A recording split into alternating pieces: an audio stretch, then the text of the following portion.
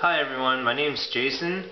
Usually the films that I post on YouTube create a lot of controversy and it's just me being an idiot, me singing to strangers.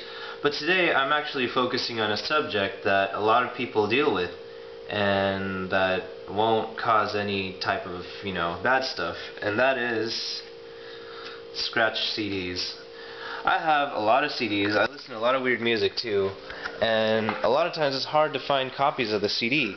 And actually, I found a really good solution. Like I was looking on YouTube, of course, and on Google, and they said try toothpaste and metal polishes and ghetto stuff like that. So I was thinking about it for a while, and then I was thinking about the the professional type of cleaners, and I found a solution that might be pretty good. So for you people that actually like automobiles and stuff like that, the stuff that you use to keep your paint looking clean, like when you wax it and stuff, this is what I'm referring to.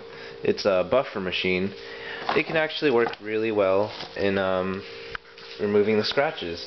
So you see the CD is it's not that bad, but it's there. I actually tried it on a bunch of discs first, so this is basically like a example, and I use this. I don't know if other things will work, but this works well enough for me. It's called Speed Glaze by Meguiar's, but any type of buffing liquid or anything will basically work. So I just put two little dots, started working it. Okay, yeah, let me put this camera down. Try and show you guys. Here you go. So you just move it around, get it all on there. There we go. And then, once you're ready, put this in hand, turn it on, and get to work. Oh, the best way to do it is just hold the disc like this and go with the machine over it. That way you don't put too much pressure, and you know when to stop when the CD starts falling out of your hand because there's too much friction after all the stuff is gone.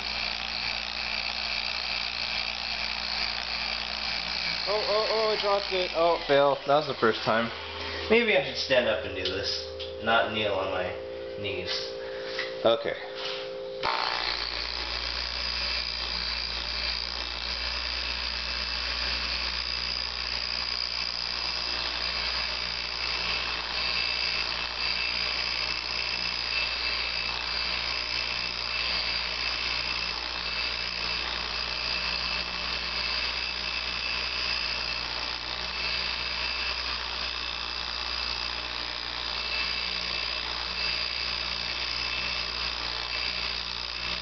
Okay, so if you had a really messed up CD, you could do that for a while, but this one wasn't too bad. I mean, there's still scratches on it, but if I, keep going for a while, eventually all of it will probably go away.